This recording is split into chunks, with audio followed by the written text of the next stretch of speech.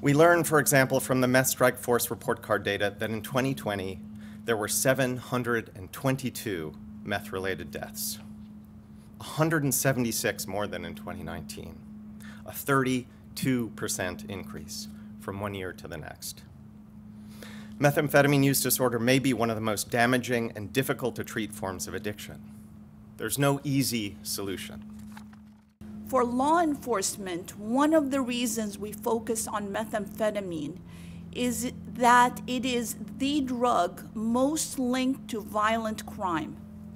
If you can picture this, 56% of persons that are booked in jail for any crime, from murder, child molestation, domestic violence, robbery, any kind of crime, 56% have methamphetamine in their system.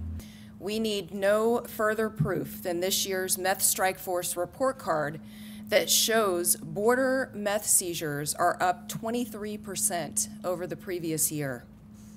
The San Diego border is a hotspot for meth seizures.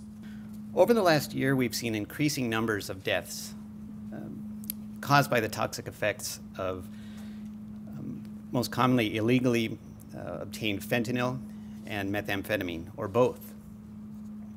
We see these deaths so commonly that now in our daily reports, the descriptions of the circumstances of the people that die are so common that we can almost guess the autopsy findings and toxicology results before we do the autopsies.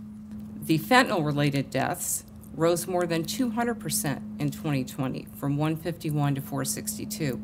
And what we saw last year was an opioid epidemic colliding with a pandemic, which was a recipe for disaster for people with a lot of time on their hands, and then you have the availability of these drugs.